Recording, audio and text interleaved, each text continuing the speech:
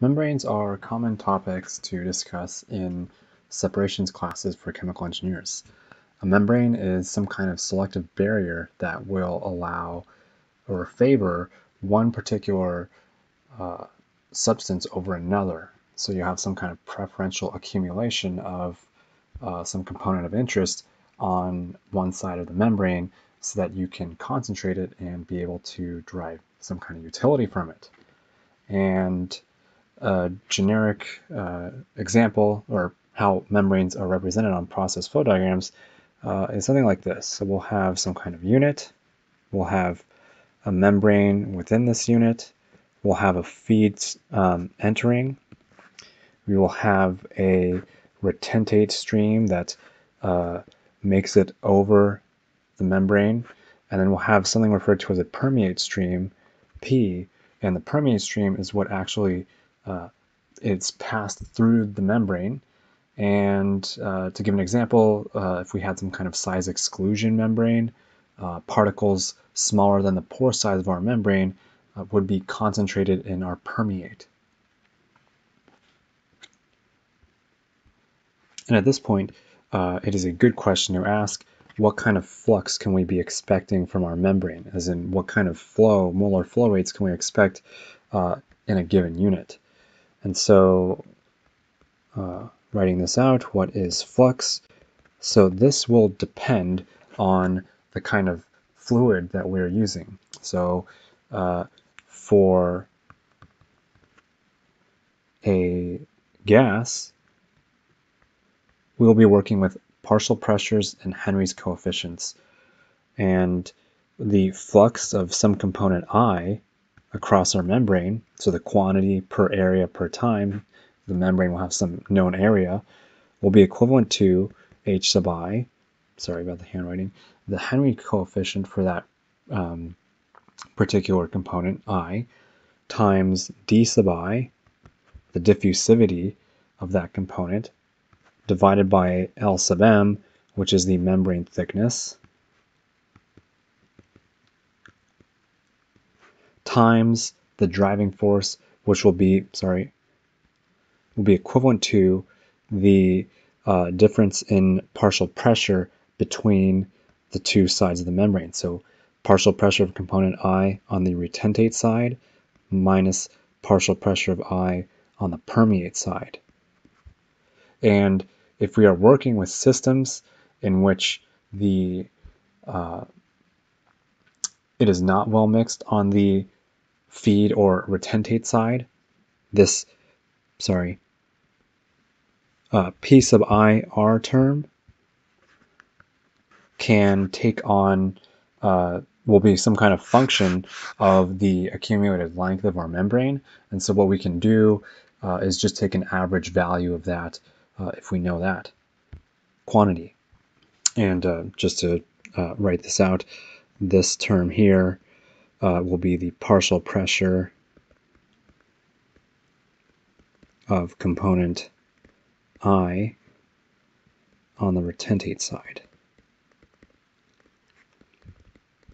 Okay, and so this is the molar flux equation that we will use for gases. Now for liquids, things will look mostly the same, except instead of partial pressures and Henry coefficients, we will be using equilibrium constants and concentrations. And so the flux for liquids will be equivalent to N sub I is equal to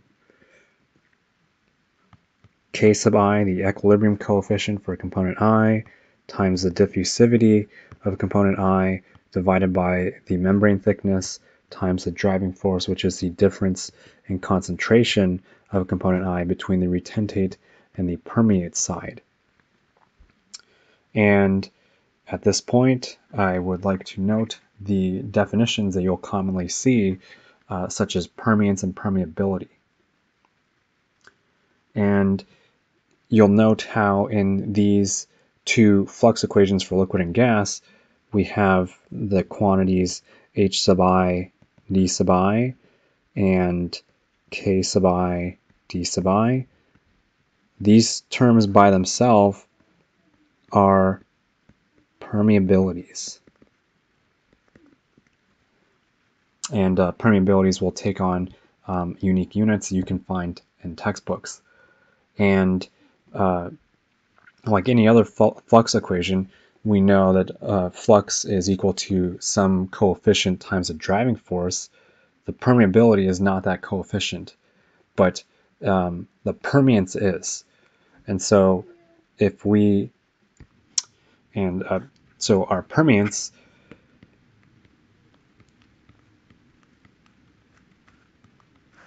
will essentially be equivalent to this term, the term in front of our driving force in our two flux equations for liquid and gas. And just to clarify, our permeance is generally equivalent to like some kind of mass transfer coefficient like we've seen previously in our flux equations. And moving on, I will go into some typical equations that we will come across when trying to solve membrane problems. Usually what we will be given will be the feed molar flow rate, N sub F, the permeate molar flow rate, N sub P, something called theta, which is the cut, as well as the composition of our feed stream of some component that we are interested in. And the thing to note about theta is that theta is equivalent to the molar flow rate of our permeate stream divided by the molar flow rate of our feed stream. And so our cut can take on any value ranging from 0 to 1. When theta is equal to 0, it means we have no permeate stream. Our membrane is somehow completely impermeable. Nothing's getting through it. And so our feed stream is the only, or our retentate stream will have the same molar flow rate as our feed stream, assuming there's no reaction occurring. And applying mass balances on our membrane results in equations such as this. So if we were to do some kind of component mole balance on some species A, for example, what we would find is that the retentate composition of species A is equivalent to the feed composition of that species A minus the permeate composition of that species A times our cut, and this quantity is divided by 1 minus theta. So this is a common equation you'll use from the mass balance. And these mass balances can be a little bit tedious to do, so typically we'll just go right to the equation and use it to arrive at some final result. We also define a quantity referred to as a separation factor that is commonly used in membranes.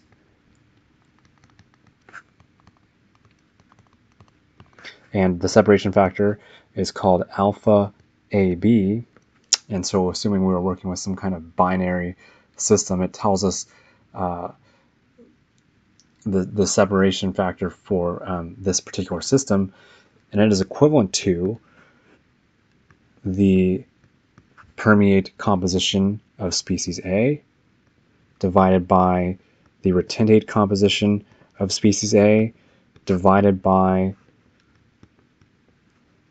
1 minus the permeate composition of your species A, and that quantity is divided by 1 minus XRA, so the retentate composition of your species A.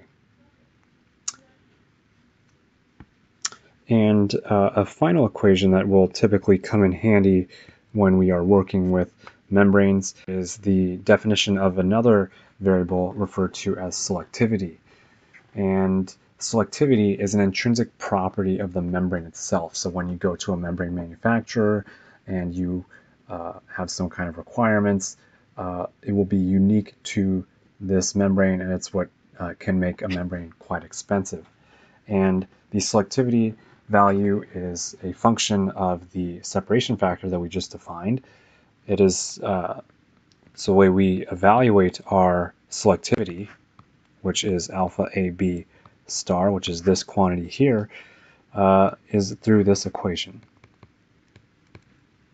And I'm sorry for just writing out these equations, but the math is from derivations that you can find quite readily in textbooks, and usually in these kinds of chemical engineering classes, it's mostly the application of these equations.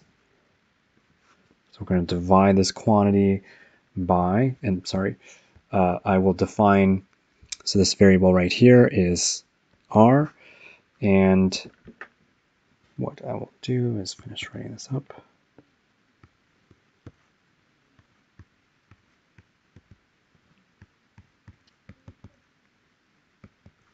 Okay, and so this quantity here is equivalent to our selectivity. You may likely be asked it to find it on an exam if you are given the separation factor, and this term R is a ratio of the pressure in our permeate divided by the pressure in our retentate, or I'm sorry, in our feed or retentate side. And so if we assume that our feed and our retentate have the same pressure, that would be equivalent. Generally, the maximum pressure ratio we can have in practice is typically about 5 to 1. So our permeate would be 1/5 or 5 times greater or less than the pressure on the opposite side of the membrane, the feed side. And that's just due to the fact that we would need compressors or vacuums, and it does get quite expensive to operate membranes when you have pressure ratios, and the maximum ratio we can economically generate is about 5. And this concludes a general introduction to membranes. It is essentially mostly the application of a lot of math equations to define these variables. But the nice thing about membranes is, relative to something like adsorption, membranes can generally, they have longer shelf lives. They can continue to be used for much longer periods of time, unlike adsorption, where you need to strip your adsorber after it becomes saturated with your adsorbate. Membranes can continue to function, assuming you don't have some kind of accumulation on it. So an application of membranes that we can discuss is reverse osmosis. So how do we purify water? How do we desalinate water to get potable water so that people can actually use in homes?